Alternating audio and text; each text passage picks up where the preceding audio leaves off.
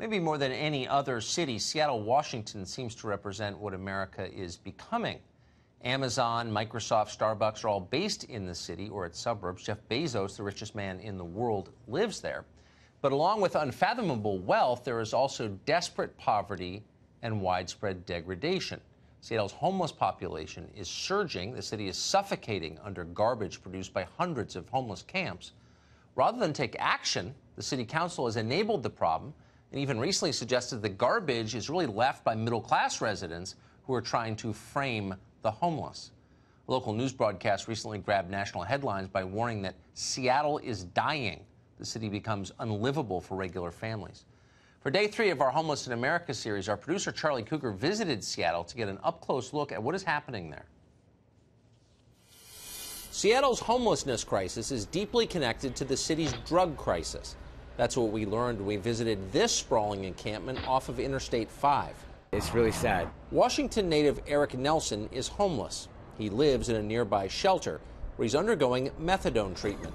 He came to this encampment to visit friends. Do you think drugs are one of the primary drivers of homelessness? I think mental health is.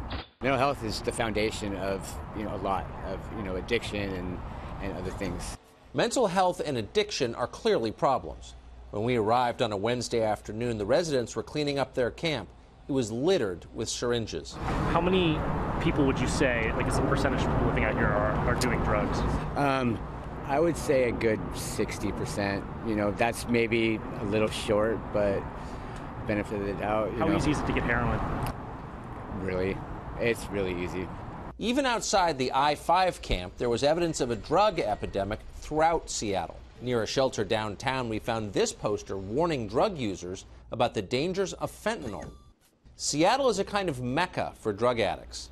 Washington state legalized marijuana, and Seattle's police force has a program that refers some low-level drug criminals to social services instead of jail. Like San Francisco, Seattle's city government has essentially decriminalized quality-of-life crimes. Misdemeanor citations have plummeted since 2009. Hey guys, going. The consequence? We'll see it for yourself. Here's a video of a man passed out in a popular park. This picture shows urine on a public staircase near City Hall. This picture shows human waste a few steps above that. Homelessness became more visible as Seattle's leaders became more lenient on petty crime. Because of their liberal attitudes and the mild climate, the city is a magnet for vagrants. Nelson thinks most of the people at the I-5 camp didn't grow up in the area. Probably about more than half. Probably not from Seattle. Homelessness is complicated. Drugs aren't the only cause. Take a look at this picture of people living in broken-down RVs. In the background, the world headquarters of Starbucks. Like most of the West Coast, Seattle's economic boom has not been distributed evenly. Not close. When wages at the low end of the economic spectrum fail to keep up with the rising cost of living, you wind up with a place where people living in their cars are flanked by billionaires like Jeff Bezos and Bill Gates. So what causes homelessness? Many things. Drug addiction, economic hardship, illness. But one thing that everyone living on the street seems to have in common: broken families. In the case of Eric Nelson, he hasn't seen his family since he was 16 years old. We just kind of split. We didn't really have too much in common, so I just parted ways when I was 16. And then I ran out of money. I ran out of everything, and so I was homeless. It isn't just big cities suffering from a homelessness epidemic. Tomorrow night, as our series continues, we'll take a look at homelessness in the college town of Eugene, Oregon.